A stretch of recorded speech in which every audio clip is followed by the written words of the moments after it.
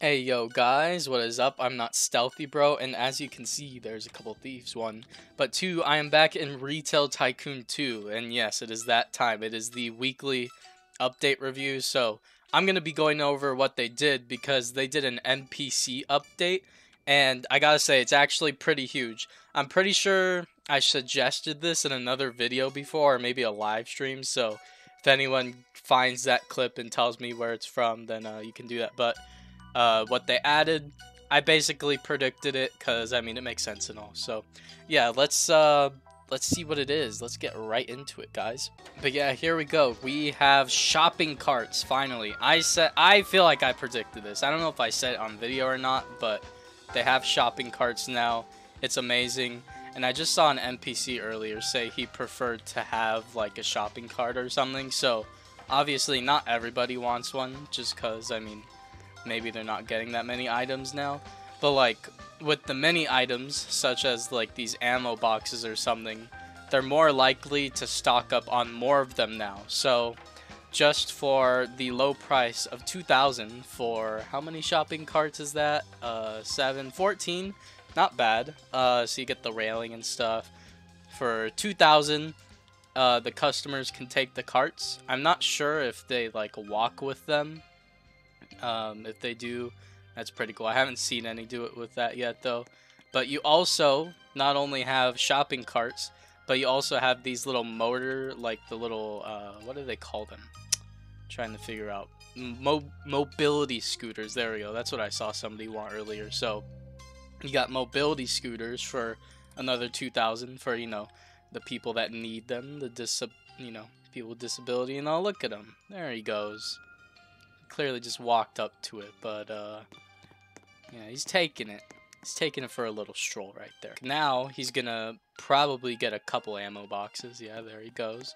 But yeah, also, just in case they're getting something light, you can also buy these little basket ones, which I love getting these little basket ones at the stores in real life because, you know, I don't really get too much anyway. So yeah, in the build section, right in the amenities again, I guess these would, yeah, this would count as an amenity actually.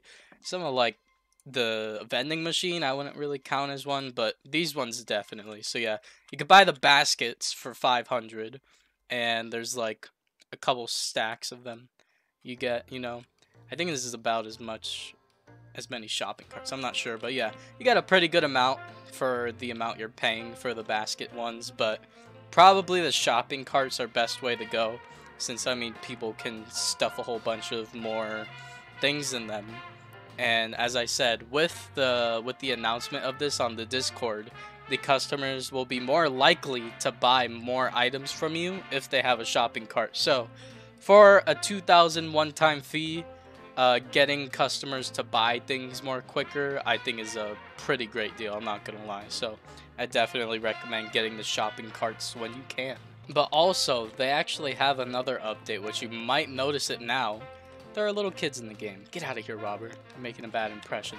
But yeah, there are kids in the game that they added now. So, you know what? Pretty cool. I feel like that should have probably been in the game sooner. It's not that hard. You basically just scale down the models. Maybe make like different ones, because, you know, they're kids. They'll have wacky hairstyles and stuff. But yeah, so you got kid NPCs now, which, gotta say, love the attention to detail. Yeah, I like everything about this update, to be honest. It adds a lot of new features that are either helpful or, as I said, attention to detail. So yeah, there we go.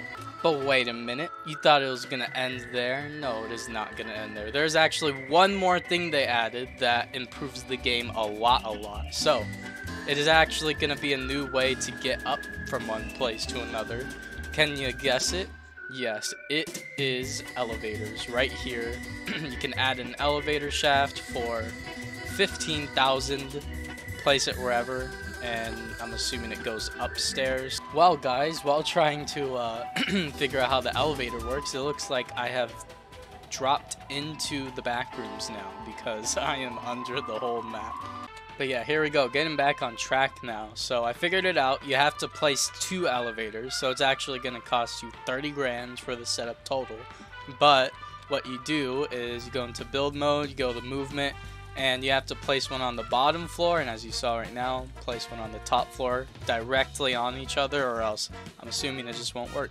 So yeah, what your NPCs do is all they do is go in here, and then boom, it'll teleport you just like that. So gotta say, I actually love that update. It's actually really useful. No need for stairs anymore or escalators if you choose to, you know, do that. Although it can't hold like all the people in the store in there. It's pretty helpful, and having multiple of them would probably get rid of the need for stairs and all. So yeah, there we go.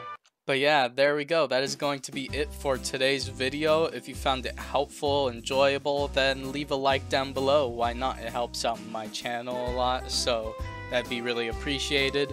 And if you want to see more Retail Tycoon 2 updates or content when, you know, it's getting a little dry or something, or when they update, then, you know, subscribe to the channel, because I do videos on Retail Tycoon whether they update or not. So yeah, if you want to see more of that, subscribe, and I'll see you in another one. Peace out.